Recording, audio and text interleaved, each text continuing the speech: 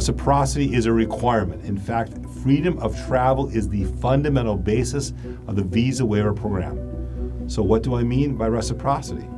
It means Israelis coming to the U.S. as tourists can enter the U.S., yes, without visas. Yes, and it also means that any American, regardless of their national origin, religion, ethnicity, will be able to travel to Israel.